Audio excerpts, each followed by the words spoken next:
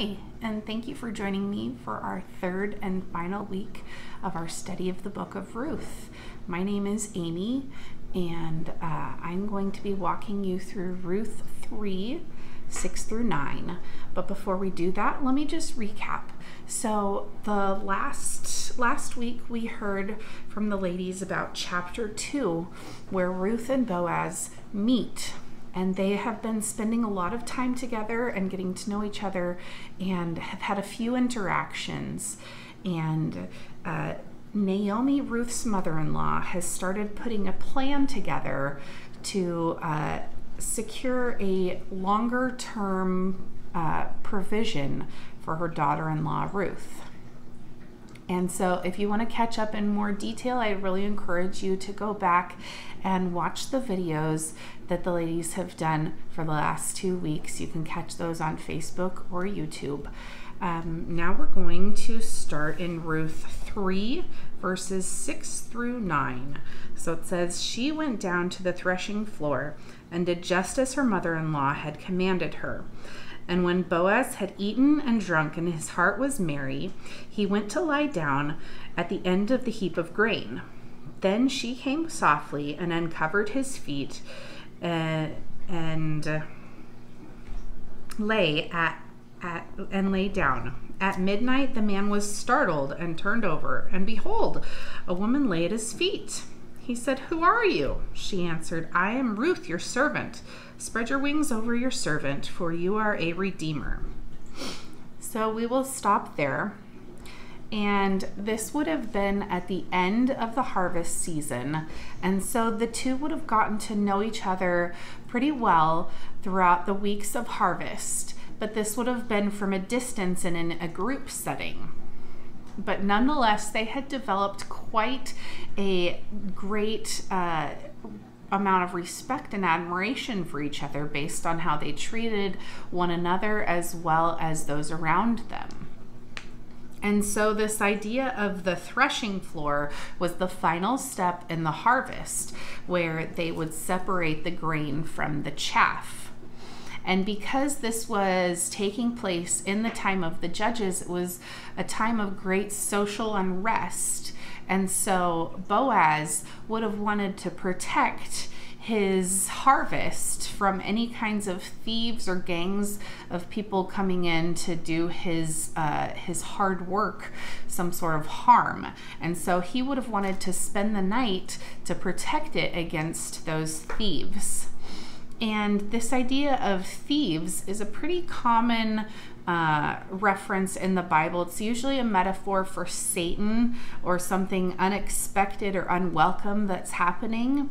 But it got me thinking about in 1 Thessalonians, where it actually represents the day of the Lord, and that it will be an unexpected surprise when Christ comes again. And so I want to ask myself and everybody else, how can you be vigilant against the plots and attacks of the enemy? But also, how will you prepare for the day of the Lord? Because if you are in Christ, you have nothing to fear, but you do have things to prepare for and others to get ready with you. Now, the next thing we see is that Ruth followed her mother-in-law Naomi's instructions, and those were to prepare herself actually like a bride. And so she was supposed to wash herself and anoint herself with perfume and oil and put on her best garment. And this was really to symbolize that she was getting ready for a wedding. She was getting ready for a huge marriage proposal. And so she went in, and once Boaz had laid down, she uncovered his feet. And this is a very strange sort of idea to us. Like, what does that mean? Was it just some weird custom that they had back then? Was it code for some sort of like sexual or romantic gesture that she was making? I think actually, according to the the things that I've studied and what we know about her and Boaz's characters is that this was actually an act of submission, because this was the role that a servant would take in laying at his master's feet so that he was ready to do anything that his master asked him to do. And so she was coming in and presenting herself not as a victim, not as this poor widow that needed help, but as a humble servant. And she was expressing great respect and trust and actually surrender to Boaz. And this really is a great picture of what marriage should look like in a godly context. And it reminded me to go look at Ephesians 5. In verse 22 and following, it says, "Wives, submit to your husbands as to the Lord.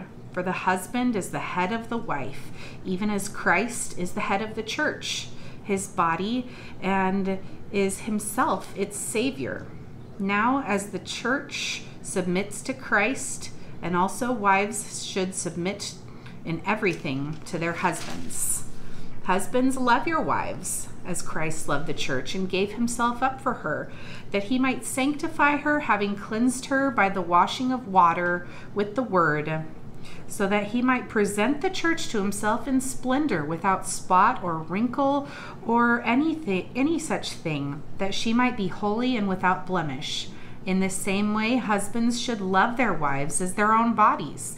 He who loves his wife loves himself, for no one ever hated his own flesh, but nourishes and cherishes it, just as Christ does the church, because we are the members of his body. Therefore, a man shall leave his father and mother and hold fast to his wife, and the two shall become one flesh. This mystery is profound, and I am saying this that it refers to Christ and the church. However, let each one of you love his wife as himself, and let the wife see that she respects her husband." So in our culture, what is laid out here is really radical, right? We don't often hear of submission in a positive light. And we're told that wives are to submit to their husbands. No questions asked, no caveats, no ifs, ands, or buts. And that husbands likewise are to love their wives sacrificially, as Christ has loved us in the church. And so for it to work, both parties have to be fully surrendered to each other and to the process. And what we learn in Ephesians is that this is actually a beautiful picture of Christ and his church, that he loves his church like a husband loves his bride. And that's beautiful to me. And so then it gets me thinking about marriage and my marriage. And you can think and contemplate your own relationship that you're in as well, or future relationship, and ask yourself, how can you more fully commit to loving your partner as it's laid out here in Ephesians 5. Now, the next thing that we see in Ruth is that Boaz is startled in the middle of the night and wakes up. And he is on high alert because, as we've already discussed, he was there to guard his grain against thieves. And this is where Ruth makes her big ask. And she says, "Take me under your wing." And this is an overt marriage proposal. This is something that is still seen actually in Jewish wedding ceremonies. And it's a beautiful thing is that the husband will take part of his cloak and lay it over his wife's head as a symbol of his protection of her. And we actually see this referenced several times in the Psalms and other Old Testament books where God is promising to protect his people, and he says he spreads his wings over us. And she says, marry me because you are my relative, or my goel that Kayla talked about last week. It's this word goel that means kinsman redeemer. And so it would have been a close relative of Elimelech, who was her father-in-law who had died in Moab. And the job of the kinsman redeemer, the purpose of that was to be able to buy their relative out of slavery or avenge them for a violent crime. They would be able to buy back family land that would have otherwise fallen out of the family, or they would carry on the family name through an heir.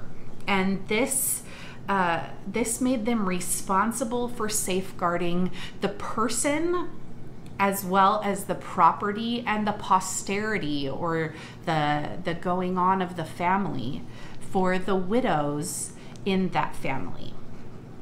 And so that was what Ruth was presenting to Boaz. She is bringing it to his attention that he was her kinsman redeemer and therefore had these responsibilities. But like we have already discussed, she wasn't coming to him as a victim, but rather in humble submission and a very pure love.